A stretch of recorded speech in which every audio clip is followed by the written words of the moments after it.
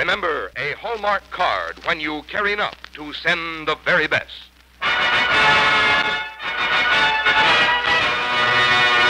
Tonight, from Hollywood, the makers of Hallmark cards bring you another in their exciting new series of broadcasts on the Hallmark Hall of Fame.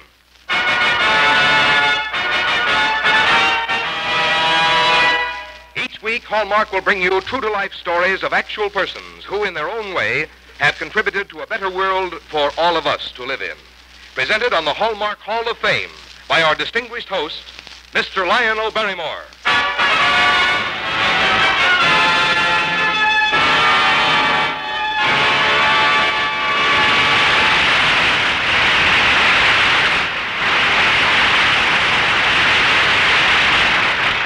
Good evening, ladies and gentlemen, and welcome to the Hallmark Hall of Fame, respectfully dedicated to men and women whose service, sacrifice, and devotion have brought us all lasting benefit, but who are all too little known to us.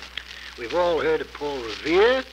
His great ride came at the beginning of the Revolution, rousing the countryside to arms. But there was another great rider of the Revolution, Captain Jack Jouett, without whose personal courage and magnificent horsemanship the revolt might have ended abruptly and in our defeat. Therefore, tonight, the Hallmark Hall of Fame proudly pays tribute to that headlong, colorful rider of the Revolution, Captain Jack Jouett. In a moment, his true and blood-tingling story. And now, here's Frank Goss from the makers of Hallmark cards. When you're looking for a way to say something to someone you care for, look for a Hallmark card, and you'll find the card you want to send. Because Hallmark cards are designed to say what you want to say, just the way you want to say it, with the good taste you demand of anything that bears your signature. That's why Hallmark on the back of a greeting card has come to mean you cared enough to send the very best. Lionel Barrymore appears by arrangement with Metro-Goldwyn-Mayer, producers of Battle Circus, starring Humphrey Bogart and June Ellison, with Keenan Wynn and Robert Keith. And now, here is Lionel Barrymore with the first act of your Hallmark Hall of Fame.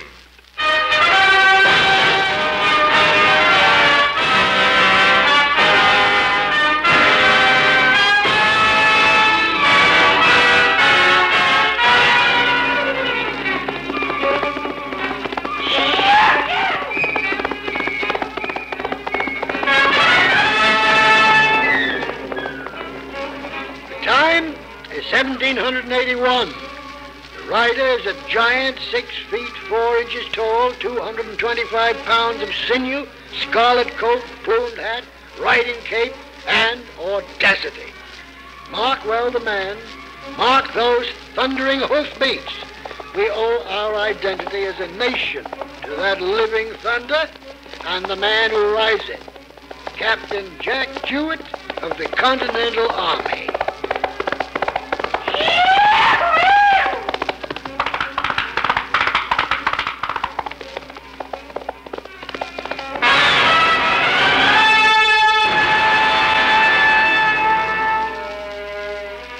The spring of 1781 was a dark time in the American Revolution. Defeat and demoralization dogged our armies. The struggle for independence was all but lost. In Hanover, Virginia, 250 picked British dragoons prepared for a flash raid to end the war under the fabulous British officer Colonel Tarleton.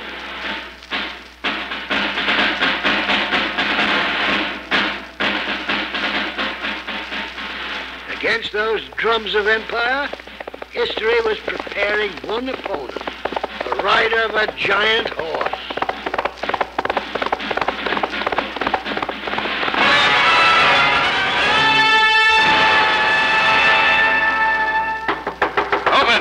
Open! Jack, come in. Ned Shipper's here yet? I've been here. Oh, hello, Ned. Sit down, Jack. Tom. Well, what's the crisis, boys? As though you didn't know. Jack, we've had some hard defeats. Granted. That makes winning the war a real sporting business. This is none of your larks, Jack. Virginia is wide open to Cornwallis. He can walk in and take what he pleases. Our armies are scattered. We need men. Now, find your dozens. Now, wait, Jack. We need thousands. I'm speaking of dozens like myself, which answers your need, too. Now, be serious, Jack. You'll have your men. How? For my part, I'll rap down every door in the colony riding by night, recruiting soldiers. You can't do it alone, Jack. Oh, I'll have my horse. Never go riding without him. Jack, don't joke about this. By the way, where's Nelson Evelyn? Well, he ain't here. Well, I can see that, can't I? We didn't invite him. Why not? Because we think he's a Tory and a spy, that's why not. Oh, that's serious. He's been walking with your girl, Sally, you might care. I'll correct that. How about the new troops we require? We'll look to that. Ah, you disturb me, Jack. You take it too light. I ride lightly for my size, but I arrived, Tom. Aye, that I warrant. Your hands on your hearts, then. Repeat after me. We, Tom Redding, Ned Shivers, and Jack Jouett. We, Tom Redding, Ned Shivers, and Jack Jouett, appealing to the Supreme Judge of the world for the rectitude of our intentions. appealing to the Supreme Judge of the world For the rectitude of our intentions. To mutually pledge to this cause of liberty our lives, our fortunes, and our sacred honors. To mutually pledge to this cause of liberty Our lives, our fortunes, and our sacred honors. That's a mighty impressive oath, Jack. Thank you, Thomas. I, sort of cribbed it from the Declaration of Independence, but thank you. Tory raiders again. Meeting tomorrow night, same time at the Cuckoo Tavern in Louisa. Let's get out of this fry.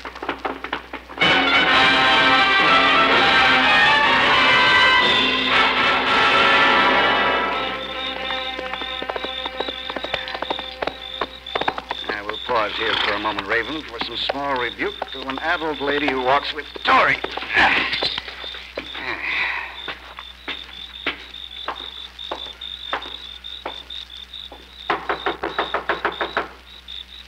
Sally, it's me, that extraordinary horseman, and in every respect a perfect splendor of a fellow. Mistress Robards, man and opportunity knocked together. Oh, Jack, What's the matter, Sally? come in. You seem distressed, Sally. Is something the matter? Put up your hands, Captain Jouett. Nelson Evelyn, is it? Jack Jouett, traitor. Tory and spy. And I've stronger words if the lady will leave. I couldn't help it, Jack. He saw you coming through the window.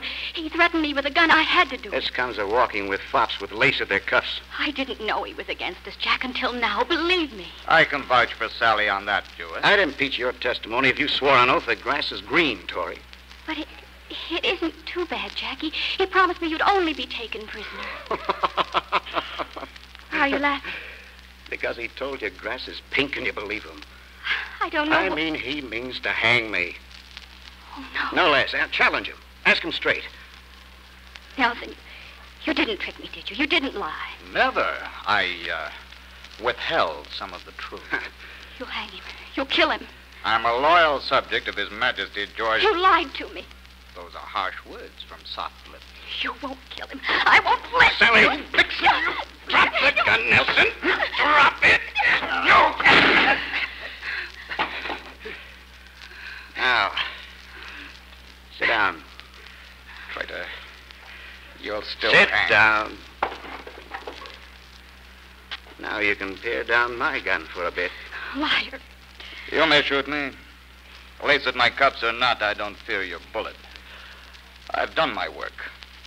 General Cornwallis knows that Governor Jefferson and the legislature have left Richmond in a meeting in Charlottesville. Colonel Tarleton left Hanover this morning to capture them all at Monticello. You don't think that'll stop the fight? Your army of farmers and clerks is ready to quit now. What will they think when Thomas Jefferson, author of their Declaration of Independence, author of their scurrilous liberty, is in our hands? Get me some rope, Sally. Yes. Some colonial gentlemen, clerks and farmers, I believe, are waiting for me at the Cuckoo Tavern not far off. I'll leave you with them, Nelson. Oh, I sense an heroic gesture in the making, Captain. Am I right? You imagine yourself a quite dashing fellow in that absurd red coat and the plumed hats you affect. A horseman extraordinary, as you bawled outside a moment ago. Well? Do you imagine you can outride Tarleton's dragoons? A Sunday canter. You're a fool, Jouett. Tarleton and his dragoons ride like the wind, and they passed here hours ago. I don't believe it. This is all the rope we have, Jack. Ask Mistress Robard if Tarleton's men did not pass here. Sally? Hours ago. You see, you're being foolish, Captain. Tarleton's men ride like the wind, and I'm a fool. Very well, Tory. Perhaps I ride like one. Shall we see?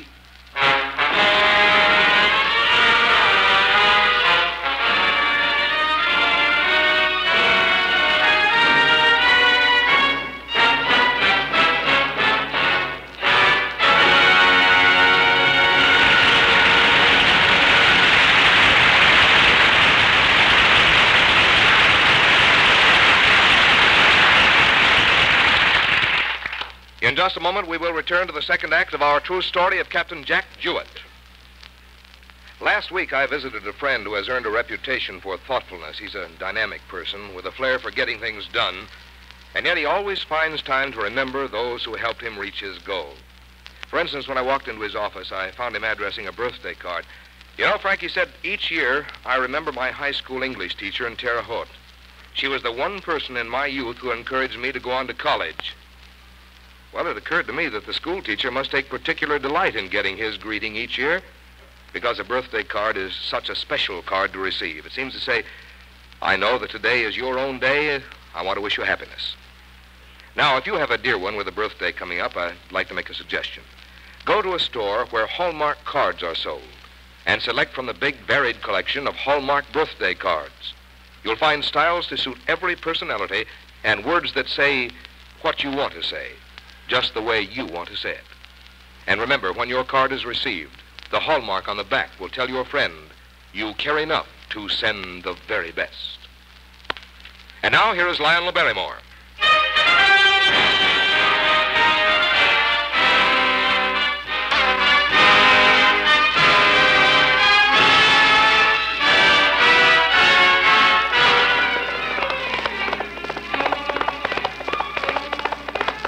40 dark miles to Monticello, home of Thomas Jefferson.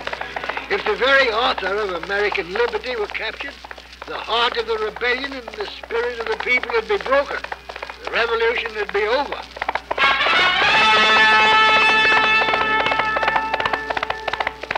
Riding down the smooth highway, riding like demons, 250 of Tarleton's raiders. Riding the wilderness, the dim forest trails and traces of Indian and backwoodsman, Jack Jouett, last of the swashbucklers, riding like a fool, in steady, deadly peril of pitfalls and of overhanging limbs, riding for a fall.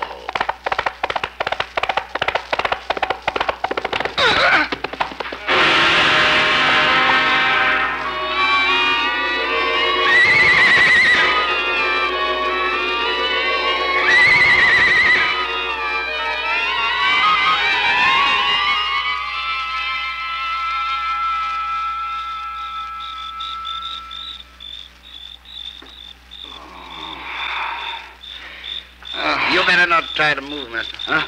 I said don't move. It's all right. No bone's broken. I can manage. Ain't exactly the point, mister. I'll do. The point I'm getting at is don't move or I'll shoot. What? That's what. Oh. Who are you? Point is, who are you? Are you a Tory or a patriot? I'm asking you. And you're down on the ground, and I'm on my feet with a musket on you, and that's the difference who asks. All right. My name is Jouett. I'm riding against Tarleton's raiders. You got a bet on with them, or They're something? riding to capture Thomas Jefferson above Charlottesville. If they take him, the revolution will be over. So you say. So I say, and so it is, and we're wasting precious time. You claim you're a patriot. Yes, and let me up and on my way. Not so fast. Why are you wearing a red coat like the red coat? I happen to dress that way. It's my private uniform. You a private? I'm a captain. Captain Jack Jouett. Maybe. My father runs the Swan Tavern in Charlottesville. Please, I've got to be on my way. Maybe you're a Tory taking a shortcut to Monticello. Monticello. You even talk like It's one. Italian. Listen, I tell you... Better come along with me, I mister. said, listen. We hold these truths to be self-evident. That all men are created equal. That they are endowed by our Creator with certain inalienable rights, that among these are life, liberty, and the pursuit of happiness. That to secure these rights... That's enough. Would a loyalist know those phrases by heart, would he? Can't say. What is it? It's the Declaration of Independence. Sounds nice. Can you walk? Give me a hand up. Now, see. You're a sight. Face all dried with blood. Dry, did you say? You're a sight. I've been lying here too long. Please listen to me. On your way, stranger. On your way. Thanks. Stranger.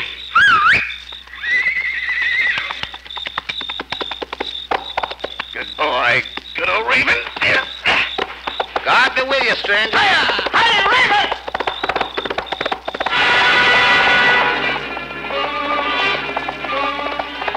Ride, Jack Jouett.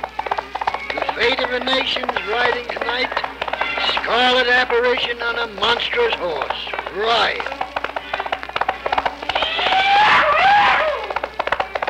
Monticello, 15 miles away. Where's Tarleton? Where are the raiders? How close are Britain's picked dragoons to Jefferson? Halt! Who goes there? A British patrol. Halt! Halt, I say! Halt or shoot! Stop! Fire!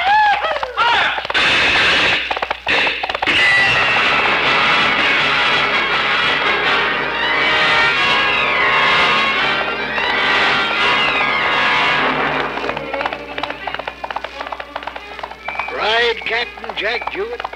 The ghosts of mighty horsemen ride with you, past and future.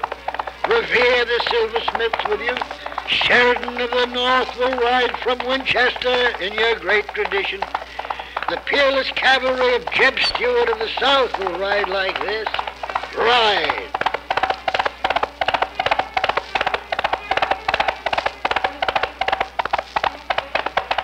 Monticello, 8 miles away. Where is Tarleton and his raiders? They ride on velvet, Captain. You ride on flint. Rest, Captain. Water and rest.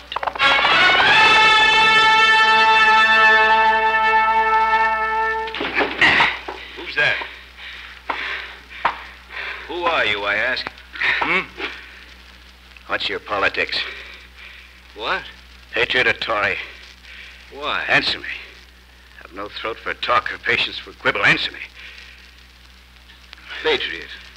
You can put your pistol away. I want water. No streams on your way? I couldn't stop then. I've got to stop now. I can't go much further. I want water. Your face is cut to shreds. Give me a drink. Of course. And you better let me fix your face up, too. Branches slash. Slash like whips. I'll do my best for you, stranger. Now, first, drink this down. Yes. Now, easy, mister. That ain't good.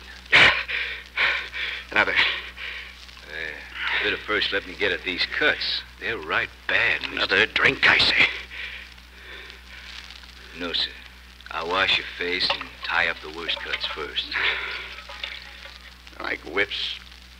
Like clubs. Now then. This'll sting, most likely. Go ahead. So.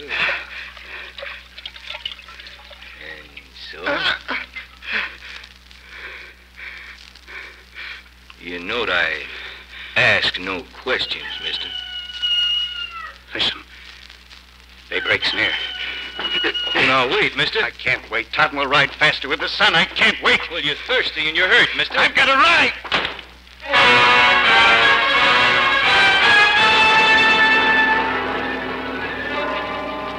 There's a little river below Charlottesville, near Thomas Jefferson's beloved Monticello, the Rivanna River. Over the Rivanna was a bridge. Across the bridge was a winding road up Jefferson's little mountain to Monticello. Out of the wilderness plunged the terror of a horseman. Tattered and slashed and wild-eyed, almost colliding with another horseman in the scarlet of Tarleton's cavalry, in advance of the main body. Who are you? Slow down! Slow down yourself! I've business ahead! What's your regiment? Tarleton's Dragoons! Well, stop your horse and bear inspection. Stop yours and eat gravel! You're no Englishman! Ha! Neither are King George's Hessians! Oh, do I shoot? Shoot and I'll shoot!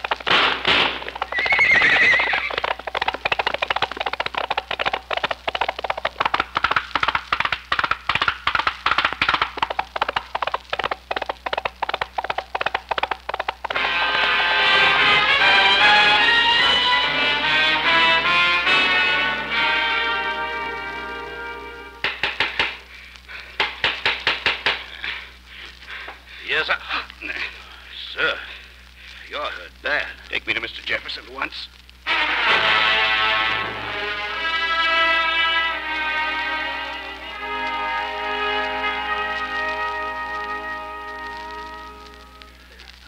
More tea, Captain Jouett? Thank you, Mr. Jefferson. Sir, the sooner you leave here, the better. Ah, you're tired. Drink your tea, Captain. I don't know how much ahead of the main troop that advance rider was galloping, sir. You've outridden Tarleton more thoroughly, Captain, than you realized. Thanks to you, we'll receive ample warning now when he appears at Rivanna. You rest. You're very kind, sir. Kind? Dressing my cuts and wounds. Entertain me. You horrified my servant when you first appeared. Yeah, the wilderness makes a rough bridle path. Captain Jouett, I hope I'm a modest man, but I should be blind to present history if I did not realize that my capture might have been the final blow to our cause. I hope history and a grateful posterity will record that you outrode the finest cavalry in the war to save the American Revolution. Mr. Jefferson! Mr. Jefferson! Yes, what is it? Soldier outside. There's been fighting at the Rivanna crossing, sir. Colonel Tarleton's coming up the mountain. Thank you. Will you prepare the horses and notify the household we are leaving? Yes, Mr. Jefferson. Well, seems that tea is over, Captain Jouett. Will you join me in my headlong retreat before the enemy? I'd be delighted, sir, but, well, I've some unfinished business with a fair but fairly fickle lady back home. Better hurry now, sir. There's still a war on, sir.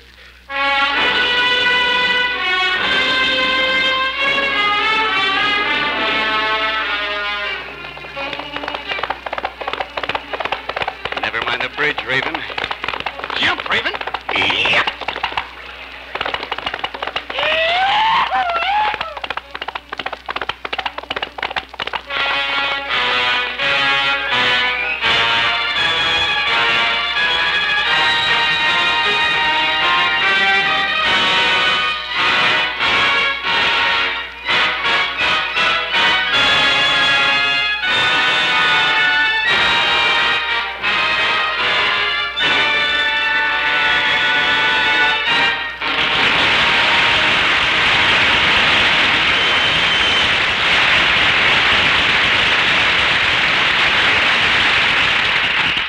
Thanks to Captain Jack Jouett's epic ride, Jefferson escaped, and with time to spare.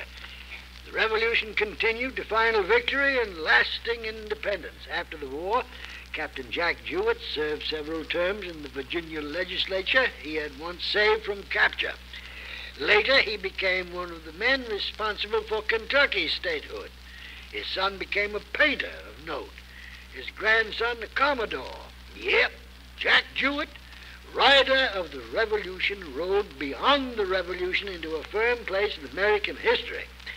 But through all his life, he carried the scars of that desperate ride. And now I'm sure you want to hear about next week's show. But first, here's Frank Goss to tell you about a Hallmark blessed event. When a new baby blesses the family of a friend or relative, all of us love to share in the welcoming ceremony. And one of the nicest, most original ways of doing it is by sending the mother a brand new Hallmark cradle card.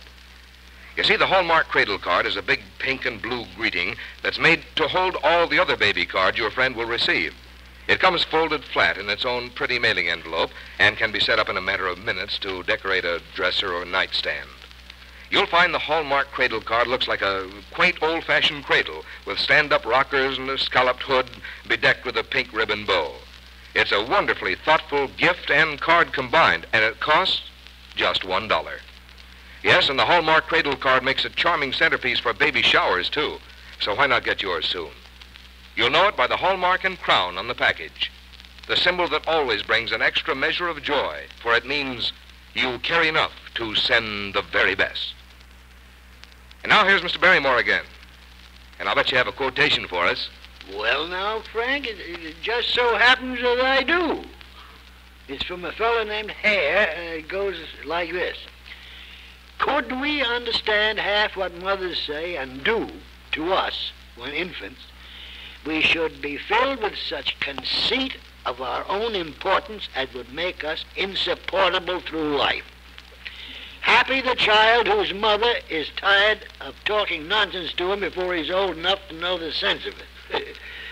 But in any case, I know that all new mothers and fathers will appreciate your sending them a Hallmark cradle card. I've seen them, and they're delightful. Make a fine display for all other cards the new parents receive. Now, I'd like to tell you about our new arrival to the Hallmark Hall of Fame next week. She is Jouett, the young Indian girl who guided a famous expedition through a hostile wilderness, opening the great northwest of a growing America. I'll hope you'll all be listening to this stirring, true story of courage and adventure. Our Hallmark Hall of Fame is every Sunday. Our producer-director is William Gay. Our music was composed and conducted by David Rose. And our script tonight was written by Milton Geiger. Until next Sunday, then, this is Lionel Barrymore saying good night.